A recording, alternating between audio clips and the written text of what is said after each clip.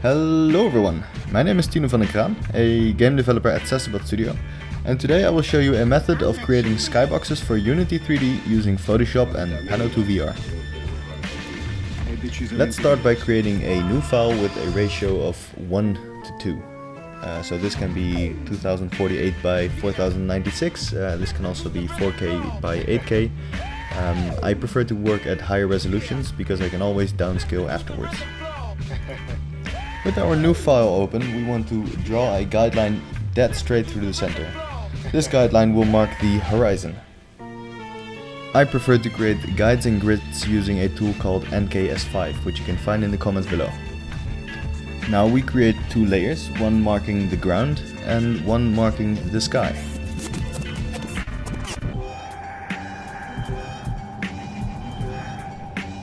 Use a gradient or solid color for the ground and use a gradient for the sky. Customize this look to your own preference.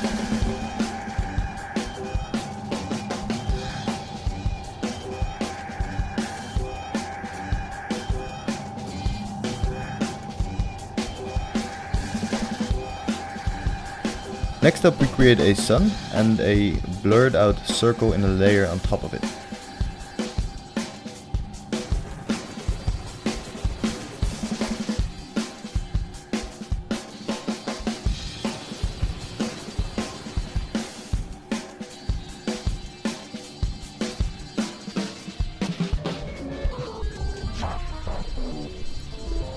Now it's time to bring in some clouds.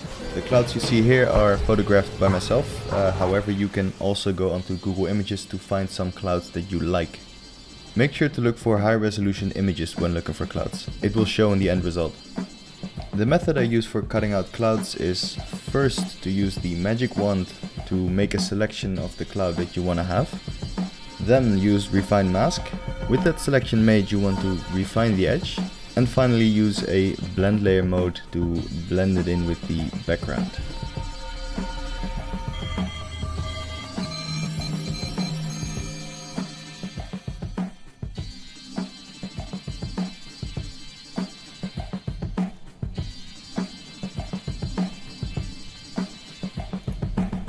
Do this a couple of more times for different kinds of clouds, or just use the same cloud and copy, paste and transform it all over the place.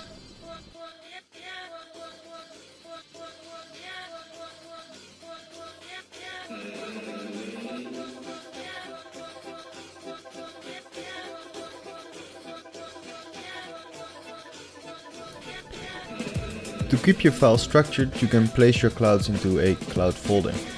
Additionally, you can also apply a mask to make the cloud seem to disappear into the distance.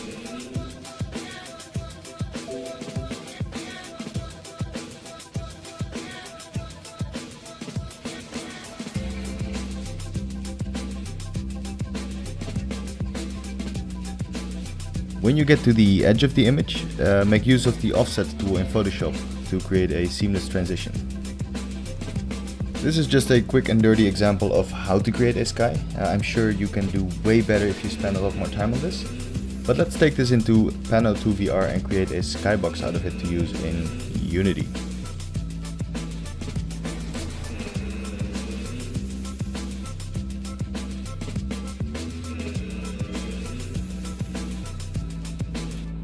I noticed that this installation of Pano2vr is in Dutch, although I am sure that it's also available in English. Just follow the appropriate steps and you will get the same result.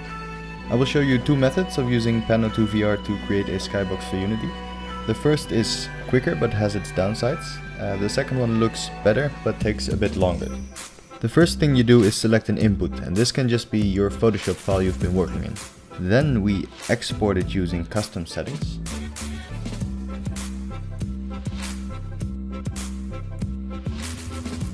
Set the type to cube sides detached.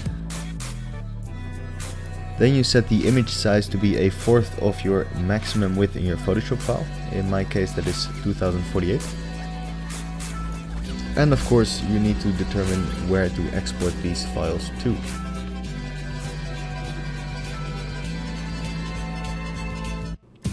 To differentiate the images, you can automatically assign a suffix.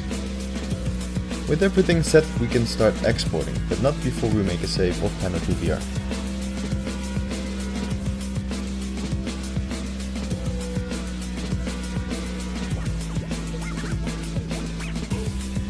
With all the images exported, we take them into Unity and create a material.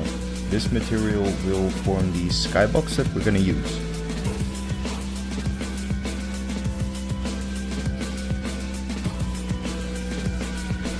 Insert the images into the appropriate material slots, but make sure to switch around the left and the right image in these slots. I'm not quite sure why, but Unity messes those up for some reason.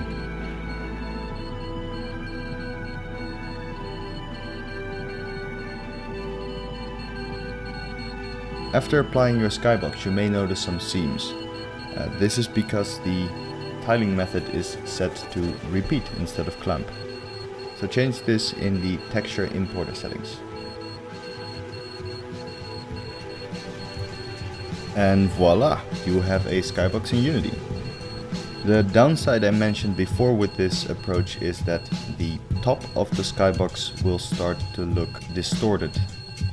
An alternative to this is using the cylindric import setting in Pano2vr. So let's take a look at that.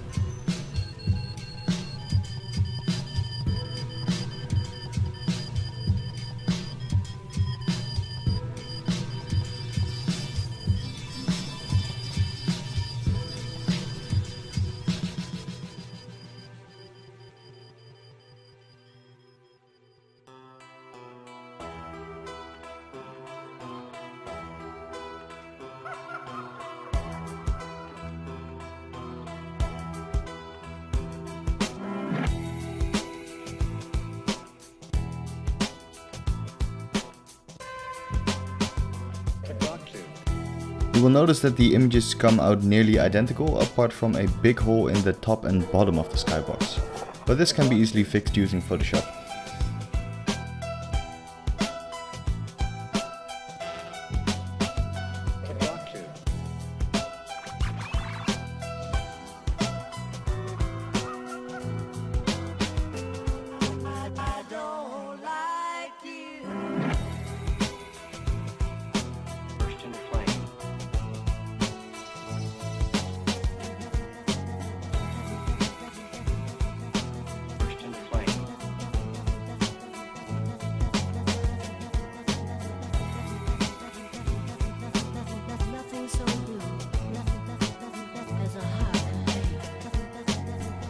With that hole patched up, we can import it back into Unity and see the result.